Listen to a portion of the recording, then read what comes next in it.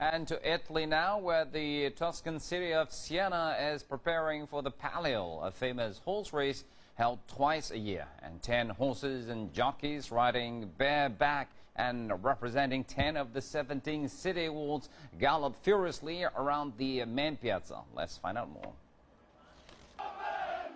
Dating from the 17th century, Siena's Palio horse race is one of Italy's most famous traditions. The city's 17 districts, or contrados, are each represented, and here in the Contrada della Lupa there is a sense of anticipation. This year the specialist is among the favourites, having won last year's race. It has been a long time, too long since we last won, 24 years. For us, it is really important to win, to bring a little pleasure to all those young people who have yet to experience the joy of victory. The Palio takes place twice a year in July and August. Up to 40,000 people pack the central Piazza del Campo as the horses race 3 times around the course.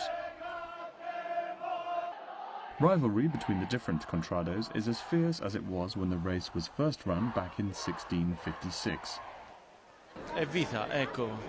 It's our life. When you start taking an interest, it gets under your skin immediately. If you don't know the race, it is difficult to understand the feelings it can arouse here. It's a mix of faith, religion, and violence. People are getting crazy when they learn their horses. It's really important thing about Siena citizens. It is indeed serious stuff. In the forest quarter, it's the head of the Contrada, the prior, who carries out baptisms on Assumption Day instead of a priest. This indicates, perhaps, that while the Palio may last just a few minutes, allegiance to a Contrado is a lifetime commitment. Lee Maxwell Simpson, CCTV.